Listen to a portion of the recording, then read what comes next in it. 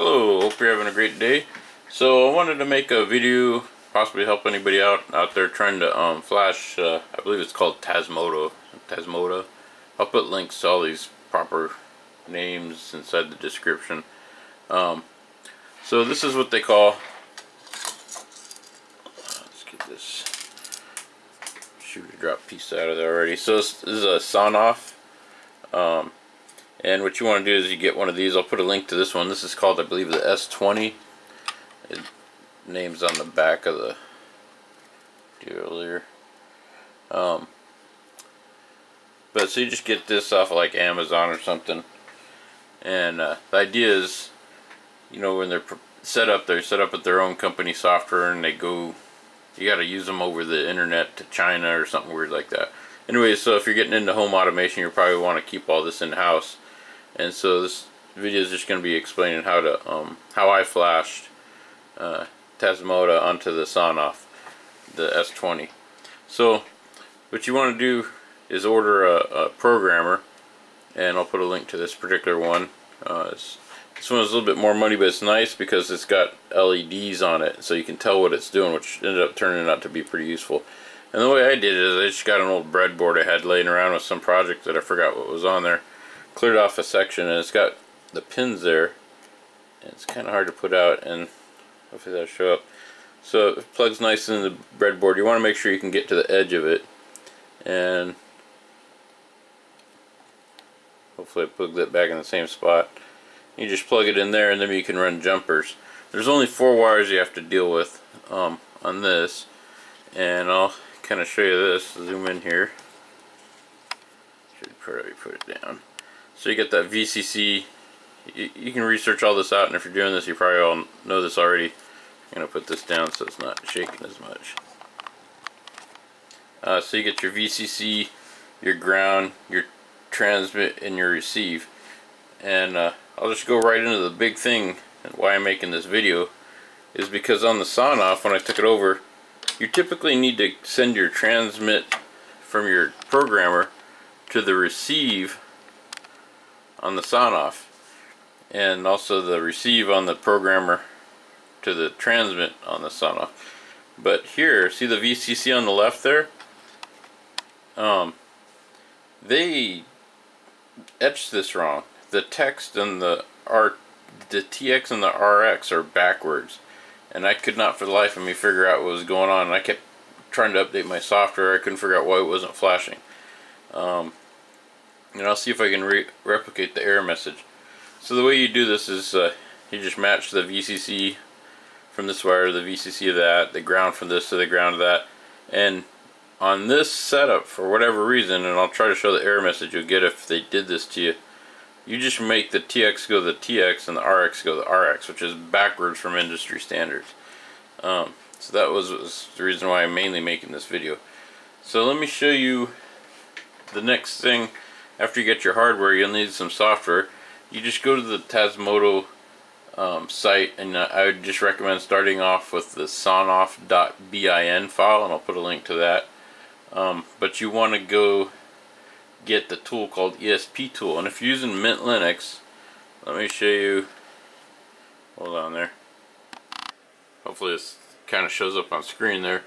You just go to your start menu, go to your software tools.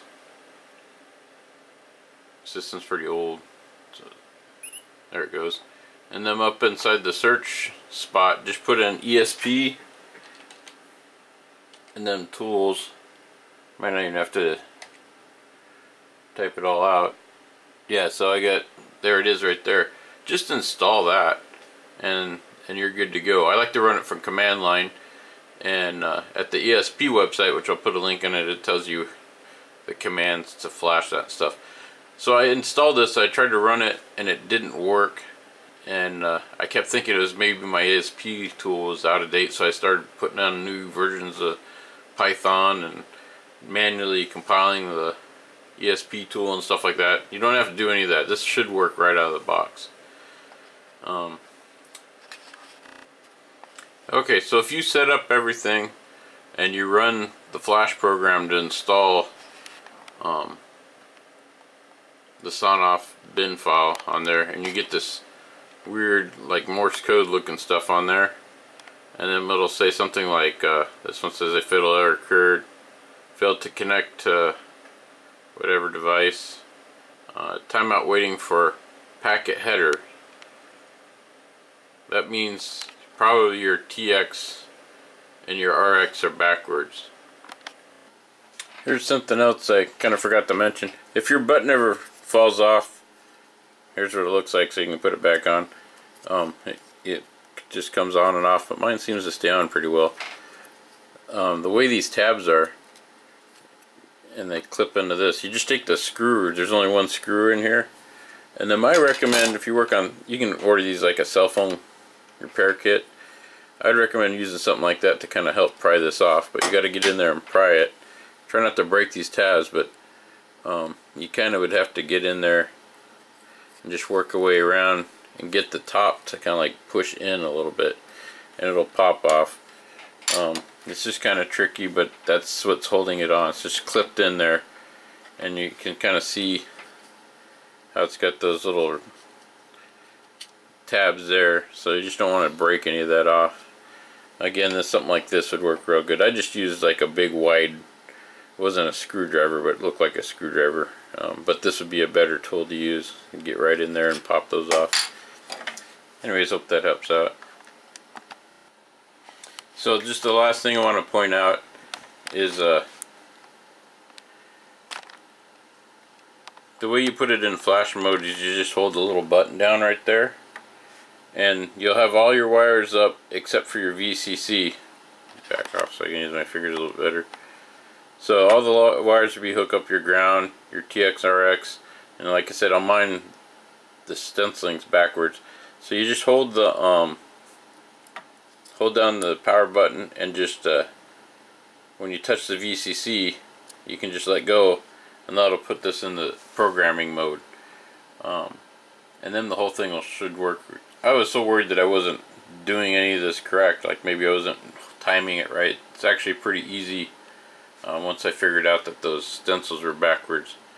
So I hope this makes sense. The only other thing that was kind of tricky is when you get done, you just, when you plug the, when you're all done and you're ready to look for the device on your network, when you plug it into your wall socket there and you got power going to it, I recommend you put the case on it. I didn't, but kind of live on the dangerous side there.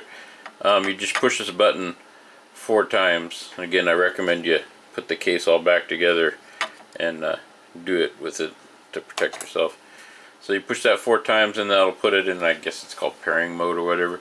Then you just open up like a cell phone and look for a access point, and you'll see this device, and then you connect to it just like it was an access point, and from there you can just read the docs. Anyways, hope this makes sense. It probably makes sense to somebody who's out there having a hard time doing this. And to reiterate, kind of the keys to all this was, if you're getting a packet header timeout, there's a good chance, and you're working on a Sonoff, that they have the stenciling backwards on the board. Anyways, I hope this helps you out, and again, I'll try to put links to everything in the descriptions. If you have a question, just leave it in the comment, and I'll try to answer that for you. Thanks for watching.